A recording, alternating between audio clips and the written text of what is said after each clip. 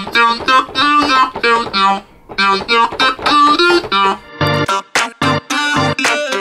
Sermstyle, and this is a breakdown of my RnBass record. I'm from the north of England. I'm signed to APG. I've worked on Timber for Pitbull and Kesha, Full Rida, I Don't Like It, I Love It, Fast and Furious 7 soundtrack, and a bunch of mixtape stuff. I'm gonna break down this record here, Kalin Myles Brokenhearted.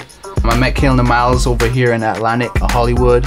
I'd already made this beat prior. I went in there and I just knew this was the vibe. That would be so great for them.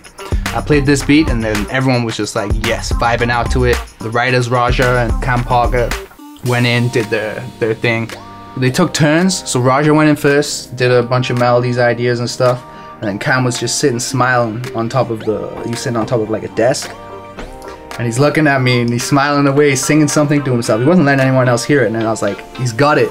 He went in there and he did the chorus section, the "You're broken hearted, baby." And then everyone tweaked the lyrics together, and then Myles put down his verses and Kalin cut all his parts. Then we brought the session files over to here, and then I put them in Fruit Loops. Cam came up with the melody of the bum bum bum bum bum bum bum. There was a whistle originally, we tried something else, and then in the end we ended up using the talk box. And all the talk box on this record is me actually recorded right here. So is the percussion actually, the percussion's in here too. It was all cut right in this room. I started this beat actually with the talk box. I was just messing around with that, and I had a melody that I really liked. It's a melody that I've used in other records that haven't been placed. I didn't really refine the melody to how it is. It's a lot more simplified, which I think makes it more catchier.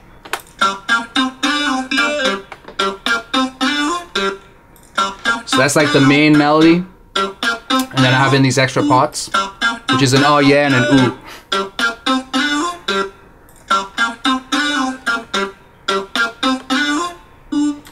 And then I built up a chord progression around that to see what felt right, and this is the progression that I ended up with.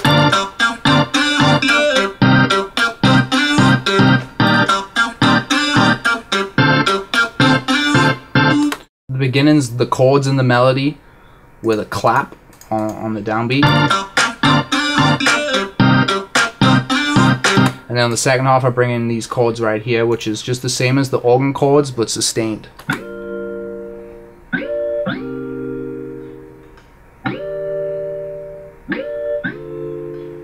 And they have like a kind of a pitch glide on the start of them, so they have like a whomp kind of sound. It adds like a... I want the record to feel like pushing and pulling and sucking. Sucking you in.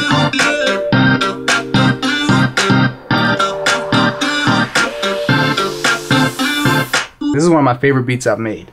It's because the drum pattern in this record, I don't have a kick hit on the downbeat on the one. So everything comes on the off. So it's like woo, do-dum, dum, do-dum, dum. And it's carried by 808s, which I'm bending a lot too. And the percussion is a tambourine, which I cut right here in this room. But if you listen, there's nothing on the downbeats.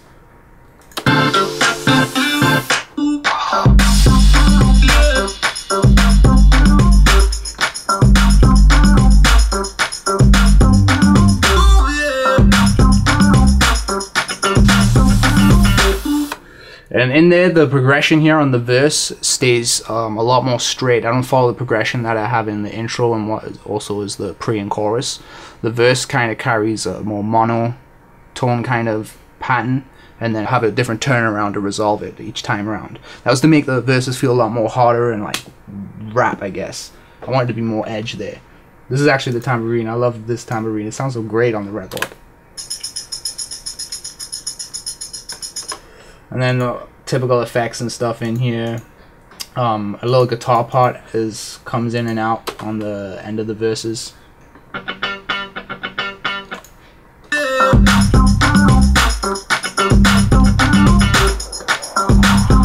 The chorus is just an evolved version of this pre now. The cutoff filter is fully open, so everything's coming through. And now I actually do put a kick on the downbeat, because if it was kind of anticlimactic when the chorus came in and there wasn't anything there.